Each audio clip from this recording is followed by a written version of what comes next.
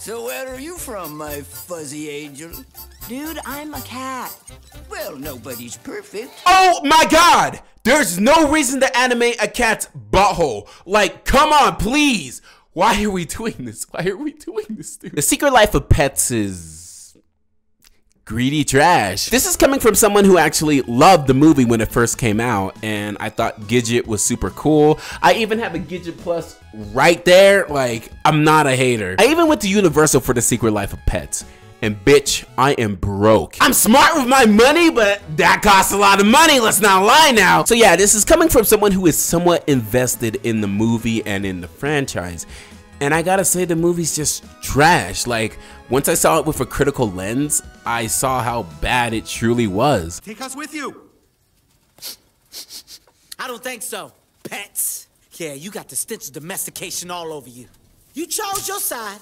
And now you're gonna burn. No. Kevin Hart's comedy throughout this whole movie is so hit or miss, which majority of it is misses, but it's so funny because he's one of the only factors that keep you coming back to the movie. He's the only thing that has any real fun or substance in this movie. The movie released July 8th, 2016, and you wouldn't be able to tell if it's from the early 2000s because it's the same bland shit that like Open Season, Alpha and Omega, a lot of these other movies kind of use. It's so bland, it's not stylized, and it's painful to watch. When you compare this movie to like Open Season, to like Alpha and Omega, is there really much difference? The only difference is more polish and better backgrounds overall, and like you know, animation. Like overall, I feel like they're the same movie, just reskinned. While the actual animation isn't actually so bad, there's decent animation, and at points there's time where I thought the animation was actually very good.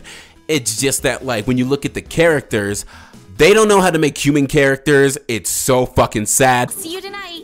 Sometimes I try stuff to get her to stay. Bro, you are not a human. Problem with Illumination is that like their animation overall is fine. It's just that they don't stand out from anyone. They are the bland of the bland. They have no personality. They have no characteristics that individualize their animation from anyone else. And I'm not trying to say Illumination is one of the only companies that share this mindset. People definitely share this mindset. It's shown all over. It's just that like with other companies like Disney or like Pixar, there were shades. There were shades of creativity, of artistic vision, of individuality. Like before everything got so homogenized, there were shades of them actually trying and actually caring about who they are and how they stand out from other companies. But nowadays everything's so homogenized and it's so bland, it's so disgusting. Now talking about music, they outsource and they basically paid for a lot of pre-made music that was already popular in order to get them views. There's also a score going on in the background, but the thing is, the score doesn't actually match what the characters are doing or the intensity of the scene majority of the time.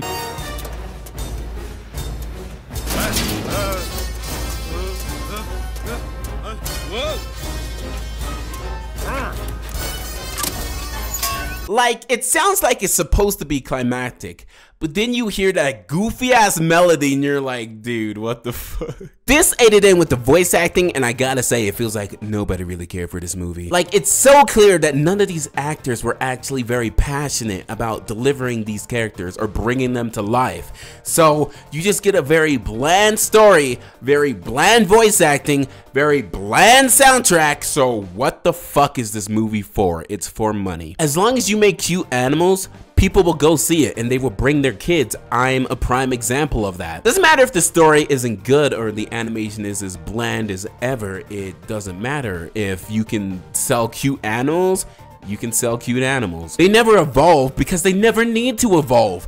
All they have to do is keep making the same shit. Sure, like add some brightness or like change a couple animations to make it more expressive. Like in the Mario movie, there was very good lighting, very good animations in that, but overall the artistic vision is lost. Going back to the voice talent in this, Kevin Hart is playing himself but as a bunny. Like, why are we doing this? Inclusions like this make me very upset when they are the main character, because you're just playing yourself. You're not even changing your voice. You're not like creating a character or bringing a character to life. You're just going for a paycheck, and you can tell this whole movie's just cliche and made for money. Oh yes, tiny dog. What the actual fuck is this? Now going into the story, which I gotta say, this story is lackluster as fuck. I can see why they call it The Secret Life of Pets, because all the characters are one-dimensional and it feels like I learn nothing about them. This movie has a fuck ton of filler, and if you don't know what filler is, I know you're not stupid, but let me just recap it real quick. Are you stalling? No. Why do you think that? Let's have a long talk about why you think I'm stalling. Hey, congrats on being self-aware. Filler is like little side quests that are supposed to be little treats to pad the runtime of movies or media. They are in no sense the B-plot, but they are like cute little instances to where like it adds no real substance to the main story, but you know, sometimes they're welcome if used well, which Secret Life of Pets doesn't use them well. Filler isn't always a bad thing, and it can be welcomed. It's just that like when your movie is 70% filler, you have no movie. You have a 10-minute short and stop acting like you have more to say. If a movie has a lot of filler, it definitely shows they have no real direction of the story and they have no way to formulate a good story at all. And since I can't be asked to summarize this movie, I'm gonna let the movie summarize itself within 1 minute. Do you ever wonder where they go during the day? Do you know what? I don't really care. Max, this is Duke. Duke is just ruining our lives. I'm a cute little doggy. Katie knows I wouldn't do anything like this. Look at all these sticks. Run! She just got me out of the pound. To take us with you.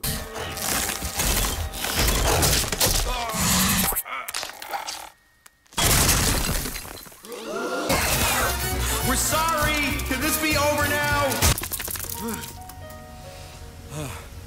Thanks, Duke.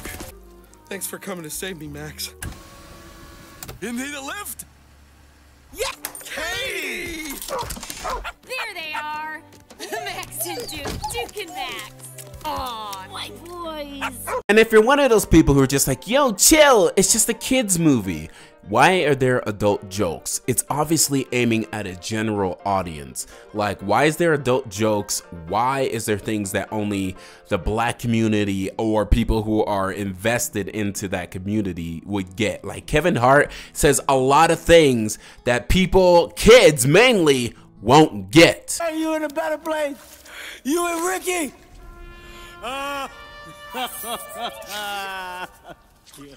You ain't never did nothing to nobody. Well, you bit a lot of people, Viper, so technically you might actually deserve this. This might be something that was long overdue. If you know, you know. Before I give my final thoughts, I just want to say, holy product placement. Anyway, this movie is uninspired. It lacks an identity. It's being greedy as fuck because it's just using cute animals as a crutch. There's nothing else really drawing people in besides cute animals. The score is so annoying. The voice acting is just, it's so lackluster that it's surprising that it's even there. There's a lot of slapstick humor in the movie, which isn't necessarily too bad. It's just that it's very clear towards the end of the movie, or towards like just looking at this movie in general, you can see it's a crutch. They don't know what to do with this movie. Kevin Hart is just Kevin Hart in the movie. I don't like that. And they animated a cat's asshole for no real reason. I gotta give this movie a solid 0. I gotta say there's nothing really redeeming coming back to this movie. I love Gidget, but like I'd love Gidget in a different movie. Like, please make her separate movie to where she's having her best life, because she deserves better than this movie. But that's all I have to say. Anyway, how's it going, pups? It's a K9, and I'm... Bitch, you better not got dirty. I swear to fucking God.